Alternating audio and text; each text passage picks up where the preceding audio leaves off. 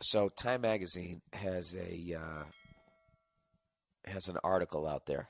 It says sex, lies, arrogance. What makes powerful men act like pigs? Okay?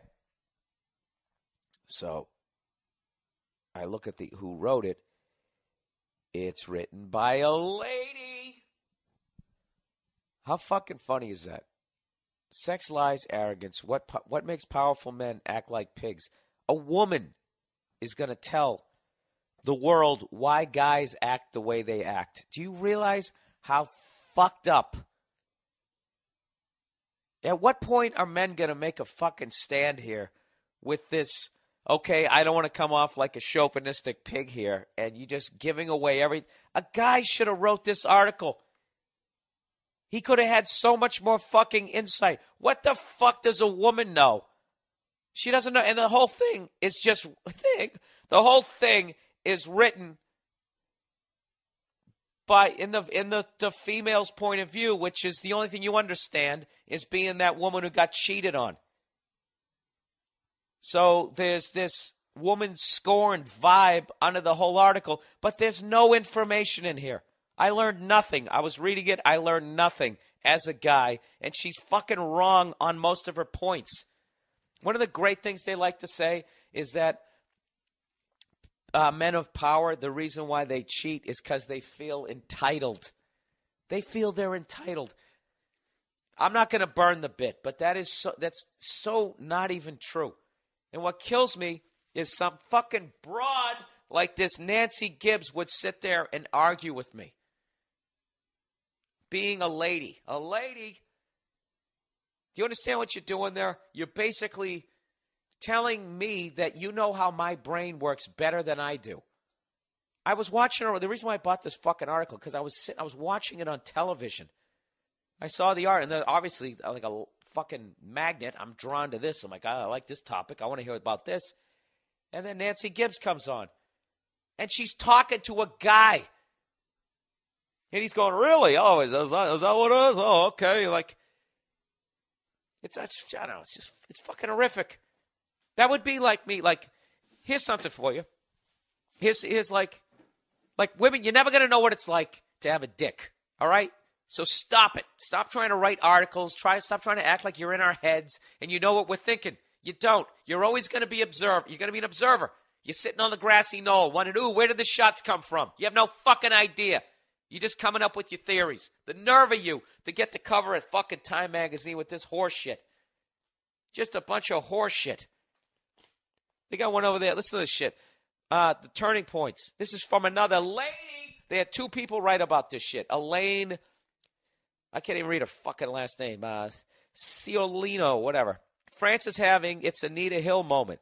When the law professor testified before the Senate committee in 1991 that her former boss, Clarence Thomas, had sexually harassed her, he denied everything and was elevated to the Supreme Court. Notice how the fucking angry cunt leaves out the fact that he was acquitted. The guy was acquitted. She makes it seem like he was accused of that stuff, and because of that attention, he was elevated to the Supreme Court. But anyways, hearings were a turning point. Women suddenly said that the Mad Men style of behavior they had been putting up with at work for so long, the leering, the inappropriate touching, the sexual banter, was not acceptable. Do you understand that she's not talking about the 1960s there? She's talking about 1991.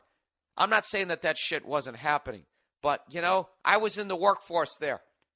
All right? People weren't walking around going, hey, toots, grabbing people's asses at work in 1989, 1990, 1991. They weren't. I mean, generally speaking, weren't. But this lady just fucking goes the Mad Men style, which is from the 1960s. Madison Avenue. Hey, sweetie, go make me a fucking sandwich. That era. Completely ignoring all the bullshit that happened in the late 60s, 70s, right through the fucking 80s. In the 80s, they would talk about women wearing their fucking little power suits and power ties and all that fucking horse shit. This is all just one of these classic things where you have your angle and then you just write the whole fucking article. It's complete horse shit. What the hell is the quote in here I wanted to read? I don't even know. All right? Let me tell you something, Nancy. Let me tell you something, Elaine. Those guys don't do that shit because they feel entitled. They don't. All right? They don't. And if you want to know why, come out to a comedy club because I'm not burning the fucking material. I'll talk about it a little bit. I'll talk about it real quick. All right? What it is women don't understand what it's like to have a dick. They just don't get it. Okay? The fucking thing tells us what to do. You know? And right now they're rolling their eyes because they don't understand the sex drive that we have. How could they? They got a vag. All right? And the thing is, there's no information out there to help guys out. Nothing. All guys, there's no information about being a guy in general. Hey, keep it in your pants. That's the sexual advice we get. That's what we get. Fucking, you got Cosmo. There's reams of shit talking about all the folds in your vagina every goddamn month. We get, hey, keep it in your pants. That's the kind of advice guys get. You go to jail, hey, don't drop the soap. That's it. That's all you get. We get little fucking 4 sentences, and that's how we're supposed to fucking navigate through life. So, you're born with a dick. You got this ridiculous fucking sex drive. The only thing that fucking keeps it in check is the fact that women won't fuck you. You got to figure out, you got to talk them into it. You go through dry spells. That's the only thing that prevents a guy from fucking 24 hours a day, is other women making it difficult for us to get laid. But then what happens is when you become in a position of power, these cunts flip the fucking table and will suck your dick under your fucking goddamn desk while your wife sits across from you. So now the governor is taken off. You've never had to control your sexual urges because it was always done for you. You're like a spoiled kid. Now you're fucking famous. You got all these broads coming at you. You don't know what to do because you never really noticed how much you've been being led around by your dick. Now, I'm not saying every powerful guy out there is an angel. There's not. There's definitely some pigs out there. There's definitely some guys out there who do feel entitled. But to just paint it with that broad fucking stroke of a brush and to have a fucking woman sitting there telling me, it's you don't know what you're talking about, lady. All right?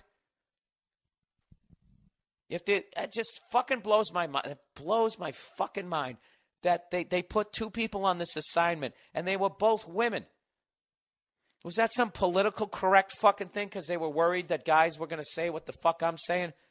That basically their husbands would be out fucking everything that moved if women wanted to fuck the way we wanted to? I don't know.